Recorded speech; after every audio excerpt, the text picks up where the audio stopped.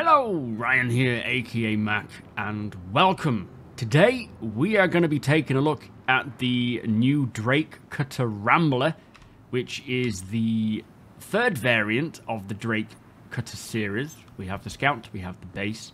This is called the Rambler, and it is, hang on, let me just get down. It's the exploration variant. So on top, as you can see up there, it has, I don't know what's going on with the mouse cursor there, it has extended fuel tank. So basically it has 3 size 3 quantum fuel tanks and 3 size 3 normal general fuel tanks as well. So it allows for, I don't know what's going on with my mouse cursor, that's acting very strange. It allows for being out in the field for longer without having to refuel. It has the accommodation inside to accommodate that. But it does sacrifice a couple of standard cargo units of cargo capacity. Now, the base one has 4 SEU. This variant only has 2, but it's not intended to be a cargo runner. Yes, you can carry a couple of SEU, but yeah, that's it. And I think that the idea of this is more that it's going to be personal effects, resources like sustenance, food, drink, weapons, ammunition, tools, and equipment for your exploration, rather than anything that is going to be of any use, as in like transporting goods for people. That's not the intention of this ship. Now, I actually have or had a base cutter variant, and I upgraded it to this one.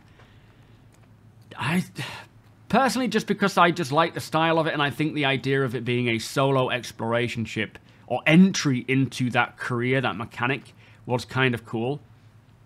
We don't really have a lot in that area. Like the exploration mechanic itself, or the career path, is not all that fleshed out right now. We are still waiting on the star map, radars, scanners, that kind of thing, to be able to do that properly. But even now, you know, exploring places like this, I think this is Harper's Rest on Microtech.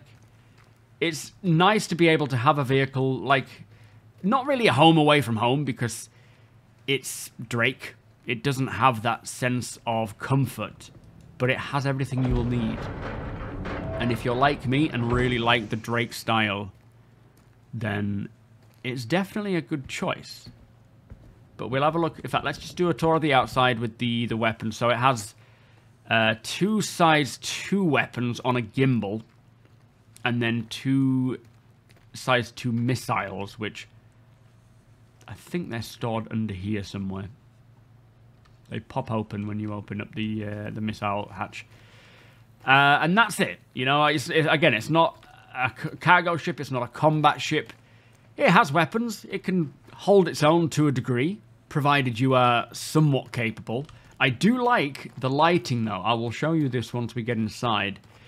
Has these 2 top spotlights, which I really do like. I think that's the mouse smoothing going on there. I don't know why it's doing that. It's got your basic lighting that the normal Drake has, but then at the top you've got those 2 floodlights, which is really nice. And the thrusters are certainly something that I prefer on this model versus the base model, where you've got sort of 4...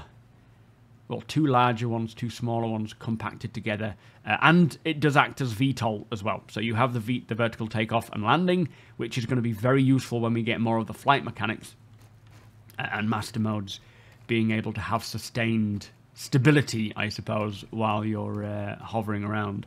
In terms of thrusters, it has 2 main, 4 retro, and 14 maneuvering. That's a maneuvering thruster right there. I believe these might be the 2 main. Oh, I don't know. It's hard to say, but these might be the retros. Or the main. I'm not sure. Anyway, let's take a look inside. One design change that is, as they say, purely the rule of cool are these, I want to say, spoilers, but I don't know if they work as spoilers. Hopefully, with it having a bit of surface area, they can utilize them for atmospheric flight, where we have control surfaces. But at this time, they are just rule of cool. They serve no purpose. They just look nice, and I do agree with that. So let's close her up. Now, in terms of components, they are all stored here in the back. It is a much more compact cargo hold than the base one. This is your cargo bay right here, where you can stack up 2 SEU. But again, you have to have 1 or 2 times 1 SEUs. You can't really plop a 2 SEU box here. I mean, you can probably fit it in, but it won't be technically clamped to the floor, I believe. So stacking 2. And the idea being, you bring a box that we now have available in 322 that you can actually fill up with goods or personal effects and things that you might need for your journey. But as you can see here, they're all size 1 components, and I believe there's just 1 of each, excluding one thing maybe. No, I think they're all size 1s, aside from the fuel tanks. So you got 1 size 1 shield generator, cooler, gravity generator, which is nice they're mentioning those now because they will be applicable in the resource network. 1 size 1 fuel intake, 1 size 1 battery, size 1 life support as well, which will probably be on the bridge. And the computer is size 1, but the radar is a size 2. And again, the computer and the radar, and I think the life support, I could be wrong about life support, they're generally on the bridge. We'll take a look when we get through there. But 1 size 1 power plant, size 1 quantum drive, jump drive. They're all size 1s. It is an entry-level ship into a specific career, being exploration. So, yeah, cargo hold, not much to be seen there. Very small and compact. The toilet, compared to the previous version, is now here. They've just sort of flipped it around from being here, which makes a lot of sense, really, in terms of use of space. And it's just your bog standard toilet. One thing I did just realize is you get extra storage for weapons. There is 1 of these and 1 of those on the bridge, I suppose. Whereas here you get 2 more size 2 weapons, or, you know, above a pistol. 4 more slots for tools and pistols here. And then a large weapon holder there. With maybe room for ammo storage. I'm not sure yet. That is not storage there. Anyway, so we have your bunk. You have a desk, which is a nice addition. Right now I've just got my pistol, a sniper on there, and some little knickknacks. Really nice to have this as a place to sort of sit and chill, maybe inspect artifacts if you're an explorer and you like collecting Tavaran artifacts, or war medals, or Hadesian artifacts, sorry. That's a bit of dollar vine. Great place to just store bits there, or just resources. You know, if you've got food, drink you want to put somewhere that is accessible, you can do. This is kind of nice for inspecting things as well, although it doesn't work right now. When you put something on top of this, it just falls through. So whatever this surface is, it's not really registering it. But I think this is supposed to be your drinks and food serving machine. So you'll be able to fill that up at port, and it will keep you going for a while. Nice to have a monitor here. These will be functional, maybe for the resource network, maybe for just watching television and so on. Oh, this is storage here by the looks of things. Yeah, so you do get 650,000 micro SEU of personal storage, which is nice. Great spot for storing things. Do we have any underbed things? At the moment, it doesn't look like it, but these will probably be utilized at some point. I think these are for the fire hydrant. Once we get that mechanic in, which is coming along well.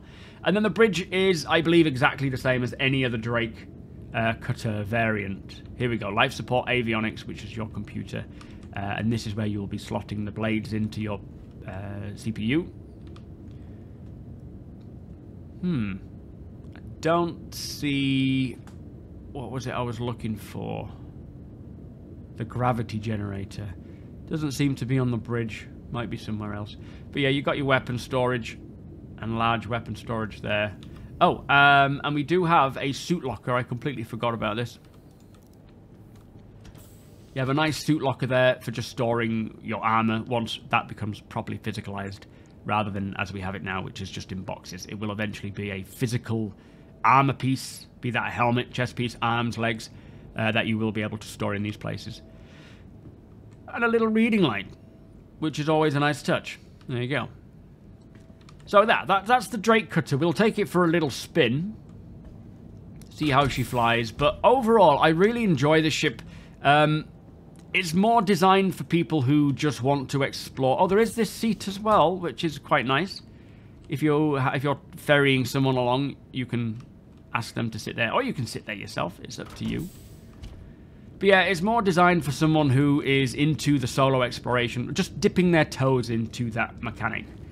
Right now, it isn't there. So, the only exploration we have is visiting these sorts of places, which has just had a performance pass, which is nice. So I can actually come here and get a somewhat decent frame rate without it causing problems. But yeah, once it gets extended with the new star map, being able to scan further ahead and jump to places of interest, it'll be very useful. I don't think it's the sort of ship that you're going to be plotting jump points and finding new worlds, but as a solo entry into exploration, I think there's a lot of use cases for those who just want to get started with it. Yes, if you can afford it, or if you've grind your way through, you can probably get a better exploration. I mean, you can definitely get a better exploration ship. But I think in terms of just functionality, usability, and design, which isn't to everybody's taste, it is to mine, then the Rambler is a bit of a beast. Let's just turn her on. So these are your thrusters. Rotating for VTOL. Quite big thrusters as well. So I think you're going to be able to hover and sustain hovering flight for quite some time. But we'll take it for a quick spin. And see how she fares. Launch complete. Deck impact warning. Port impact warning. But I don't think there's any change in the way they fly versus the base cutter. We do have the retractable or deployable blast shields, which is nice. That's always something I've liked about the cutter. Front impact warning.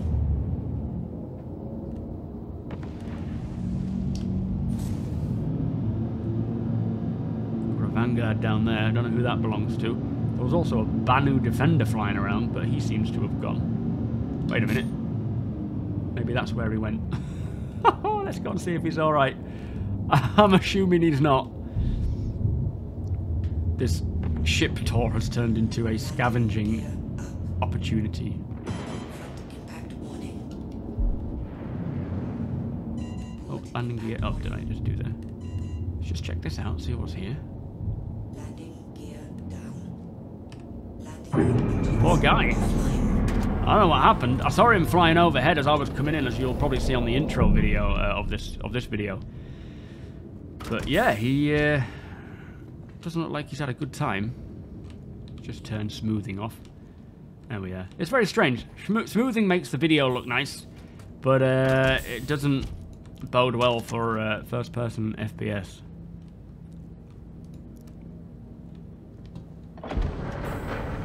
Says it all when I would pick up an assault rifle versus a med pen instead.